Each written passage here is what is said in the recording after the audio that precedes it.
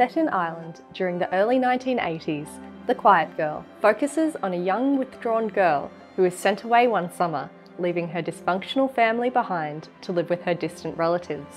The film broke box office records upon its theatrical release and became the highest-grossing Irish-language film of all time.